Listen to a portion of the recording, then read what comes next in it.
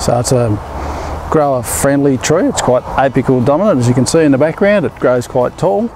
It's very precocious, so I guess we're understanding for the first year or two we have to be a little bit careful and make sure we grow the tree before we crop it, otherwise we finish up with quite big fruit. But once the tree's a couple of years old or a little more, then you can start to crop and still have that balance between crop load. But it is highly productive, it's very precocious.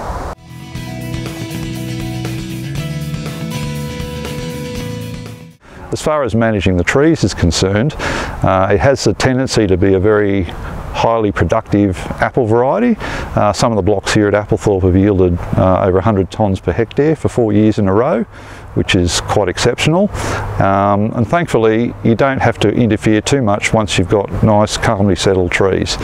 Kalei tends to be a spreading apple tree, so it naturally wants to have limbs that will come down whether you interfere and tie them down, or if you want to crop them fairly early in the piece and allow the crop to bring the limbs down.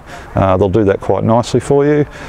We do a bit of limited touch-up pruning during the winter, and we maintain a strongly vigorous upright central leader and let the rootstock hopefully do the rest.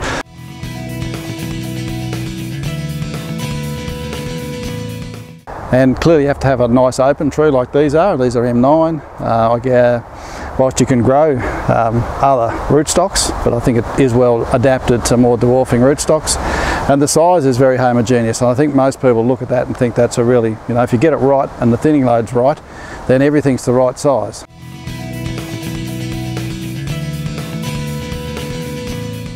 One of the things we found is that Kalei tends to be a large apple, so much of the tree management should focus on trying to make sure that you get consistent high crops from year to year.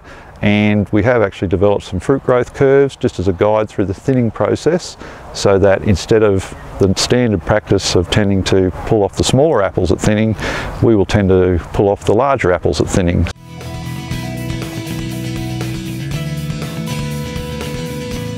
Well, obviously it's scab resistant, so it's resistant to apple scab, or black spot as we tend to call it in Australia, which is why Kalei was developed in the first place. Obviously it also had to be a high quality apple. Serendipitously it's also resistant, or at least tolerant, to alternaria.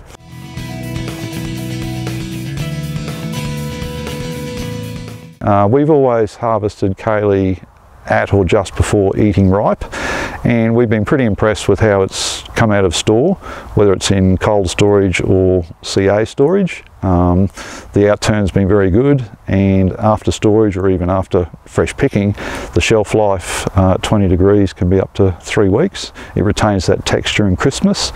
The point of that is that coming back to the harvest time, the apple colours up very late on the tree, and certainly in our first few years of growing Kalei, I used to get quite concerned when you'd feel like you were getting closer and closer to harvest and the apples were still sort of browny yellow colour, and they weren't that beautiful red colour, and then they sort of colour up very quickly, quite spectacularly in the last 7 days, and that's basically the signal that, yep, go ahead and pick them.